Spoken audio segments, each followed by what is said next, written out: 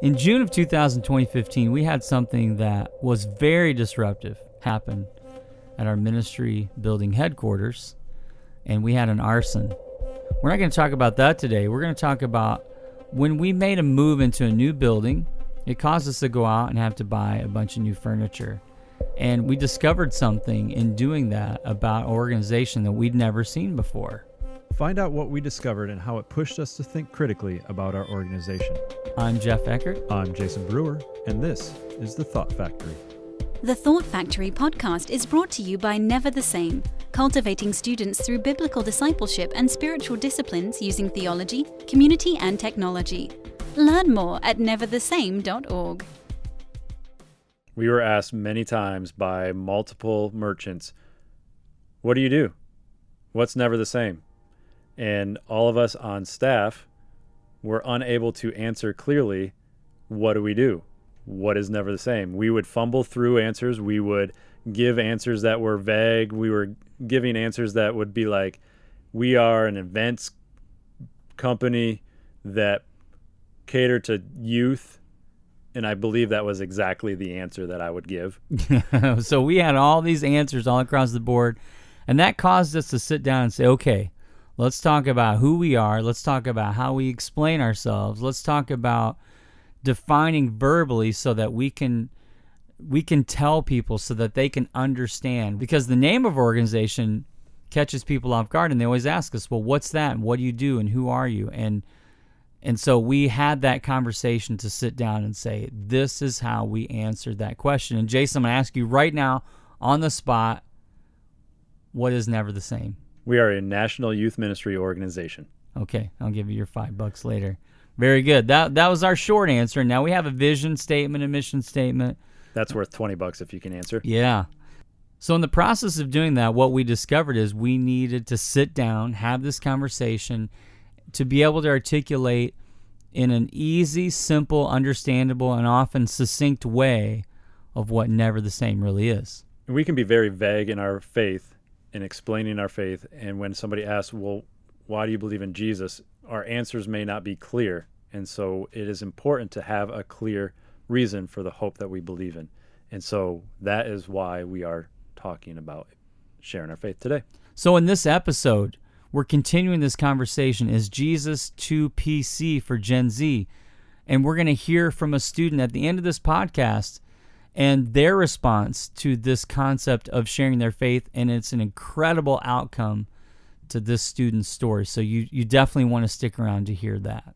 If you didn't listen to the last episode, we want to encourage you to go back and listen to that. It's a really good one, and there's some good information, especially when it comes to research on what students are saying to us about evangelism and about sharing their faith. Today's last episode of the season 3, and we are starting season 4 in February. So if you are listening and you want to follow us, you can find us on iTunes, and you can find us on YouTube. You can find us on neverthesame.org/blog. You can find us, but there's going to be a little break between season 3 and season 4. If you go to Facebook and you check us out at Never the Same, you can find links to all the things we're talking about. And Jayson mentioned the companion blog, which is always good. And in this particular episode, there's going to be a lot of video content we're attaching to this particular companion blog that goes with this episode. So we want to encourage you again, neverthesame.org/blog. All the content that we are talking about today, you will be able to find the video content at that blog site, and teaches about the concept, the 4. The 4 is something that we have come across as an evangelistic tool to help students share their faith in a very simple 4 icons that associate with the gospel and scripture, and really allows a student or anybody to lead somebody else into a conversation about God and asking them, will they follow Jesus by the end of the conversation. It's a really simple tool, and we're really excited to talk about it today. We found out about it because a friend of ours was helping us as we surveyed the landscape of what's available out there. And I want to mention again, it was mentioned at the end of the last episode, but Dare to Share is an incredible resource when it comes to evangelism. And as we were looking at all the resources out there, we stumbled upon this one, and it happened to fit just within the format for us that we needed for our summer events called NTS Camp. So as we did that, we found this thing called The 4, and you're going to hear exactly what that is here in a second. But as we discovered what it was, we felt like it really worked and fit, and we wanted to try it out this summer. At NTS Camp, we like to take a hands-on approach with a lot of faith material, not just teach, but help them learn and experiment and grow and try things out. So we're able to do that all summer with thousands of students, and we want to just express our support for this really simple concept called the Four. We're not getting paid. There's nothing financial attached here. We just believe in it. And we did something, Jayson, you did something in part of what we prepared for students that we'd never done before at NTS Camp as far as the content delivery. I don't know what you're Do you remember what that was? Having students teach it? Oh, right. Yes. Yeah, for the first time, we had students teach the content at camp. Instead of using adults to teach content or be a part of the video stuff that we do at camp, we decided to approach 3 students to hand over this project and say, we want you to teach the concept of sharing your faith with the entire network of NTS. So we had 3 students to join us in our studio and recorded a dozen videos that was shown all summer at NTS Camp on the concept of the Four. And we got the permission from the guys, the Four. They were really open-handed about it because they just are excited about the kingdom work that happens through the Four, through sharing our faith. And so they blessed the production of this, and we were able to utilize the branding, the content. We developed more of the content, the teaching of it, but these students were able to go through the teaching. It was just a really unique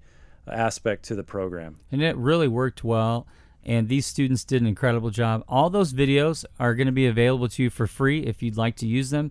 So as you listen to this episode, and if you listen to the last one, and you want to get your students more engaged in what we feel like is a very, very current way of students being able to share the gospel and to share their faith and the love of God in their language today that speaks to students, and we know this is working. So if you want to do that, that's available on that blog post. So neverthesame.org/blog. All the videos are there. You can access them for free and use it. And if you have any questions about that, we'd love to talk to you about it. Get a hold of us. We'd love to explore that more with you. It is exclusive to those who listen to the podcast and read the blog. To anybody else, it is not free of charge. There you go. So it's a gift from us to you. Yeah, for our devoted listeners. That's right. Thank you for listening. So as we developed this content, we learned more about what the Four really is. And what it is, it's nothing brand new, but it's concepts put in visual form, which we, again, feel like speaks to today's culture and language. Now, I know for me, I learned a lot of methodologies. I've learned several about how to share my faith verbally. But what I love that's unique about the Four is the visual aspect to it, so that if I remember the visual, then I can remember the concept. Just like we talked about at the beginning, where we needed to be clear about the vision or what we do as Never the Same, this clarifies our faith in very simple symbols, but also simple statements. And the first one is a heart.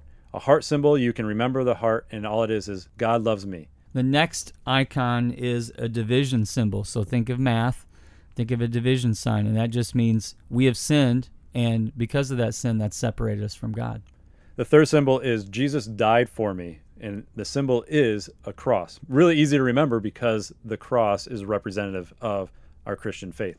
And then the last icon of the Four is a question mark, and that's this idea of I need to follow Jesus. Will I choose to follow him? There's that question. What will you do with this information? So those 4 symbols, a heart, a division sign, a cross, and a question mark, that's it. And you teach those concepts, you help students to understand it, and then they're able to share their faith. So Jayson, you had a great conversation with the founder, and in our next segment, we're going to hear that conversation. Hey, I'm Justin Warrens, and I am on staff at a church in Metro Detroit, and I joined up with Never the Same camp about 5 years ago when I was a youth pastor at this church, and I have loved our experience there for our students and our leaders. The partnership that we have formed, the momentum that we have gained in our ministry, not just in the summer but throughout the year, has been catalytic. We love how NTS pours into our leaders and our students, and that as we join with NTS together, we come back ignited for our school year. Even things like CYC, which is Claim Your Campus, has been an incredible way to see our student leaders grow in their faith and increase in their prayer life inside of their schools. So as a church that has a movement of a growing connection of young students on a multi-site campus, it has been a gift to us. Hello. Well, good morning. Good morning, yeah. Or good afternoon for you, right? Already afternoon.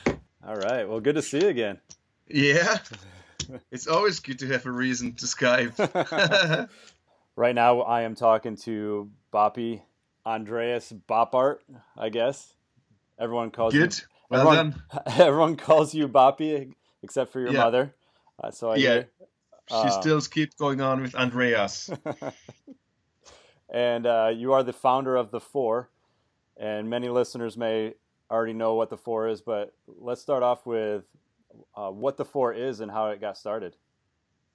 Oh, The Four is something very simple and very powerful. I mean, The Four is, for me, is the very core of the gospel. The long story of God shortened down to 4 simple icons. Bill Bright, the founder of Crew, came up with the 4 spiritual laws. I mean, they went to all the world, and these 4 icons are just a visual and modern form of this powerful message that there is a God that loves us so much, that there is brokenness and separation between me and him because of sin, that Jesus paid at the cross for everything, and that it's up to me if I want to come back into this unconditional love. That's The Four. For many years I was looking for something very sneezable, because I realized that there are so many young Christians, they are not able to talk about their faith. They are not able to talk about what they believe. If they started talking, it was always this very weird Christian Hebrew language. Nobody understands. And so I started looking for something very easy, that catchy, that people can say, oh, I know what I believe and I'm able to share it. And then we saw some people who used the 4 spiritual laws with that 3 icons, the heart and the cross and the question mark. And what we did, we added this separation icon. I was a mathematic teacher, so the division symbol. Yeah, the division symbol. So this completed The Four. I think it's 3 years ago or something. How did you get so passionate about it? Like, what's your background in faith? I'm passionate because when I was young, I grew up with the Bible in my diapers, and when I was young, for me, somehow I thought we have to evangelize, and people around me, they are some kind of victims to my faith. And for me, it was so releasing when I realized that there is this unconditional love for me, and when I start love. My God, evangelization is all about loving God. I love God so much that I can't stay quiet. I don't want to evangelize my friends. I want that they experience the same amazing love of God. And so that's why I started being passionate about this gospel, this core of the gospel. Now, you said you were in Switzerland. What's the experience of The Four been for you in Europe? It's like an explosion happened. I mean, we started it, and within 2 years we had some 100,000 wristbands out. We could train at, I speak often at conferences, we could train really some conferences, 10,000 young people with the wristbands. They took it and they went home, and family asked them, what are you wearing? Or the teacher was asking, at the classroom, a teacher was asking a friend of mine, what are you wearing? And she was saying, oh, it's my faith. It's what I believe. And so we have so many. Every week I got not just from Europe, from all over the world. I got message people who shared the gospel, and they were surprised by themselves because they say, "I'm not an evangelist, but I was able to share the gospel with someone." So this is amazing. We've gotten connected in this past year because at NTS camp we wanted to share the 4 concept, the method, to all the students, the 3,000 plus students or so, and we have seen a huge response. We have seen students commit to the next 12 months having conversations about their faith using the 4. Wow, so good. And so they are excited. We've heard stories about students that are just eager to tell their families, their friends about their faith, and because the 4 has made it so simple and easy to understand, easy to flow through, and easy to use in a conversation. I would be interested in knowing, what are people's responses to Jesus in Europe once they hear about the 4, or how somebody uses the 4 to talk about their love for God? People in Europe are quite postmodern or hypermodern, or I don't know how we call them now. They don't like institutions, so they don't like the church. They don't like authorities, so they don't like the church. They don't like absolute truth, so they don't like the church. But still, Jesus is highly respected because he was good, and he said good things. He did good things, and so if they don't like the bride, like the church, we should just get them into personal contact with the groom, because the bride sometimes can look quite ugly. I know, because I'm married to a bride, and she was very beautiful, but sometimes in the morning she is not so beautiful, like myself. So we should help them to get in contact with Jesus. And what I experience is these young people in Europe often are not interested in how things are working. It's I call them an iPhone or a smartphone generation. My father was interested in everything. Why is it working? He put things in parts, but I don't do that. If my smartphone works, I'm happy. So young people, if they realize that faith is working, if Jesus is working in their life, they are happy and they want it. So what we have to do is give them experience with Jesus, real experience where they can encounter the love of God, pray together. I think it's the most powerful thing, to pray with people or pray for them, together with them, so that they experience the love of God is real. And then they are interested in, oh, wow, I want to know this Jesus personally. Is there any recent stories that you have come across about a friend of yours, or what you've heard about someone using the 4 to share and the response that occurred? Yeah, I mean, my personal recent story was this, that I was driving at a train. In Switzerland, we often use public transportation. So I was driving in a train, and a woman was sitting next to me, opposite to me. We didn't talk for 3 hours, because in Switzerland you are not allowed to talk in train. You just stay quiet. That's how we Swiss people do. So we are not so American. I mean, so we were sitting there, but she had to stare at my smartphone cover for 3 hours, and on my smartphone cover is the 4. So she was, after 3 hours, she was very curious. What's this? What's the 4 about? So she went home and went to the internet and to the website, the 4. She heard the gospel, and she connected through the internet with me. I mean, very simple. Just Wow. Happened. Wow. Well, I want to ask the last question, which is, how would you encourage other people to just initiate a conversation that leads to sharing their faith? I would encourage people not to strongly initiate this kind of conversations, like looking at others like a victim and say, now I want to tell them the gospel. I mean, what we need to do is we need to have a conversation personally with God all the time. We have to be in love with God. And out of that, we start loving people so that they can see Christ in us. And then we are able to share. It's important to be interested in the people. It's interested in friends, in the life of friends, in the life of neighbors. And then start sharing when there is a point where we realize, oh, now they are interested. I can share what's on my heart because I'm interested in their lives as well. That's great. Is there any other thoughts that you want to share? I would encourage young people to be brave.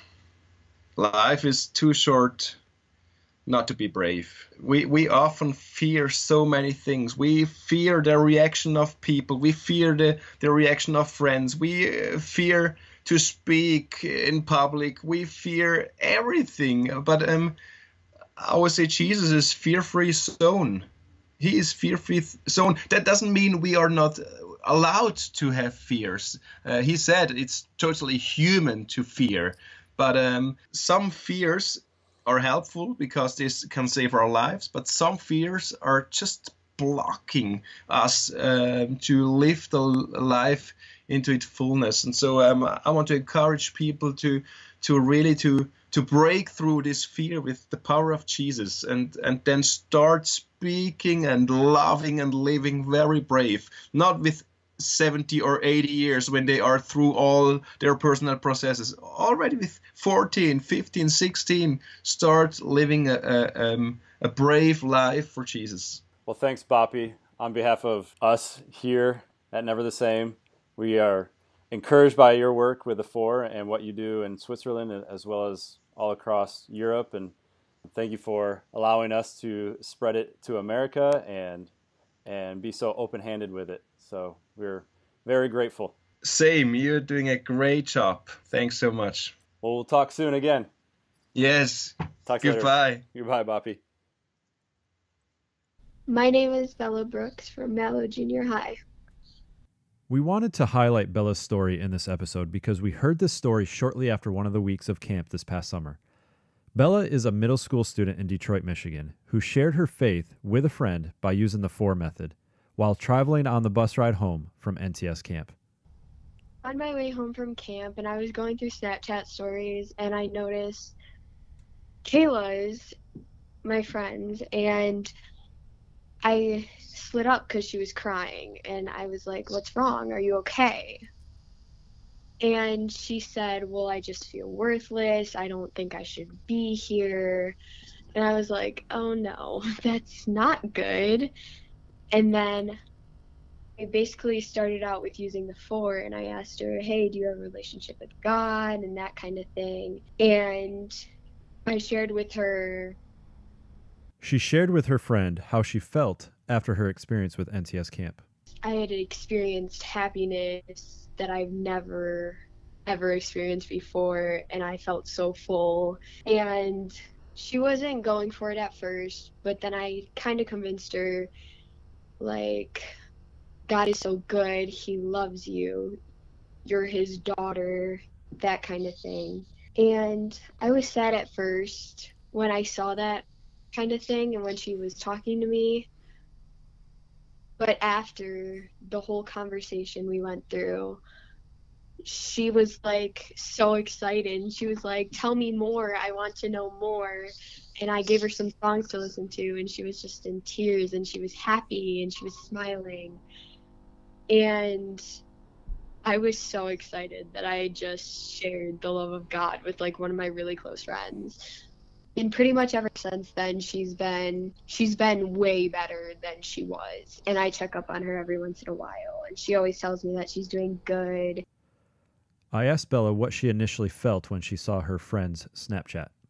I was kind of nervous, excited, and kind of sad because of what she had told me. Like I said, she was kind of saying how she felt like nothing was worth anything, and that she didn't want to live anymore. So, but I was very nervous. I was like, "Oh my gosh, how is she going to respond?" In my conversation with Bella, she admits this was probably the first time that she shared her faith with someone else. So I wanted to clarify the results of her conversation with her friend. Did she receive Christ, or was it just kind of you sharing your faith and just she's just doing better? Did she accept Christ? What was the results of that? She did. At the end of the conversation, I said, "So do you think you want to have a better relationship, or you want to have a relationship with God?" And she said, "Yes, 100%, I'm all in." Sharing your faith doesn't have to be complicated. The Four makes it really simple. But Bella ends with a word of encouragement to all of us to just go for it, despite the nerves, despite the unknown outcome, because someone's life could be on the line? I would say just go for it. I saved someone's life from sharing my faith. So I think if you're on the fence, just do it. Go for it. So as we consider the last episode and this episode as well, this idea, this question, is Jesus too PC for Gen Z? We've learned from students themselves that they are excited, they're willing, they want to know more, and they're willing to share their faith, and they're not really that afraid of being too offensive. So we want to encourage you in this conversation about evangelism, consider keeping it out there in the forefront of your students, model it, teach it, help them to know it, and help them to understand how important it is for them to not only share it in their actions, but also in their words as well. And we think that's where it's going, this balanced approach in taking both and helping students be able to share Christ's love with others. The Thought Factory podcast is brought to you by Never the Same, whose vision is to see new generations transformed in Christ to further the kingdom of God. Learn more at neverthesame.org.